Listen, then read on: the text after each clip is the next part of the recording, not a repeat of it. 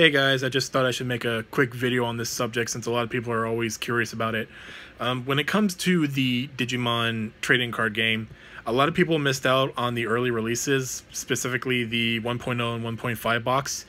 Well, unfortunately, when you're trying to get a whole booster box of either 1.0 or 1.5, they are severely overpriced by scalpers or just LGSs that are just overcharging for it, and the price equivalent of that compared to the MSRP of what it should be in the first place, just it doesn't help the cause of buying a scalper priced product. So I just thought I should show like a little strategy of mine that I really isn't a strategy. It's just kind of like logic based on the amount of money you spend, and I figured this is just something that'll help a lot of people out that are trying to get 1.0 and 1.5. Alright, so here I am on GameNerds.com, which is a very trusted site, a legit site. I use this site all the time to get a lot of product. I am not sponsored by them in any way, but I wanted to show here the Digimon Trading Card Game Premium Pack Set 1. This is what you're going to want to get. As you can see here, it's priced at $16. Originally, when this came out, it was like $20, $25, but on a site like Game Nerds, it's $16. Why is this important? Because, let me scroll down here. This set contains 4 boosters, and these 4 boosters are 2 packs of 1.0 and 2 packs of 1.5. Which means if you were to get, say, 12 of these sets, you would have a booster box equivalent of both 1.0 and 1.5. And since a set is $16, that means you're basically paying $4 for each booster pack, which is the actual MSRP price that the official card game site lists it as.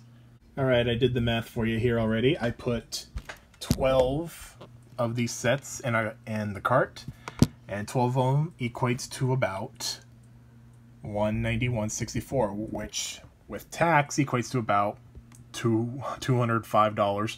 So for $205, you get both a booster box worth of 1.0 and 1.5, 48 packs.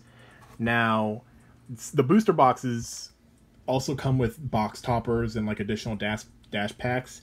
That might be like a deal breaker to some, but in my opinion, the difference between paying MSRP price for both booster boxes and paying scalper prices over prices at LGSs for both booster boxes, I think the difference between the two is significant, because then you could just buy the singles from those dash packs on TCG Player or eBay or so forth, and it'd still be cheaper to just buy the booster boxes at MSRP, which should be the case to begin with.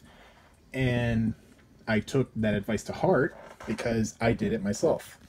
I bought 12 of these premium sets. There's 8 in this box, 4 here, 12, for a total of 48 boosters, 24 from 1.0 and 1.5. And I think this is the way to go when you want to buy both booster box sets. It's definitely cheaper to do it this way from what I'm seeing. I honestly don't think we will ever see 1.0 and 1.5 boxes ever again on aisles for original MSRP. I see the same going for like the starter sets, especially the Gaia Red. I just think this is the way to go for now, to buy them significantly cheaper, both booster boxes, and not have to pay asshole scalper prices. Alright, that's it.